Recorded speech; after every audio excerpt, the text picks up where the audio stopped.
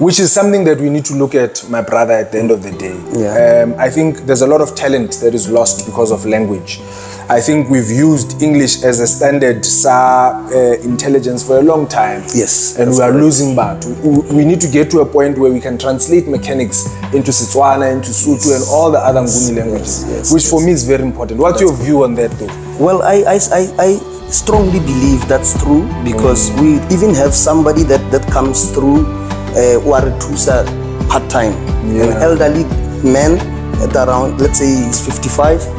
He can't write and speak English. Yes. But he is so brilliant. Yeah. He learned the trade throughout the years, but he cannot, like I've been saying, it's so difficult for his transition now to become a qualified technician.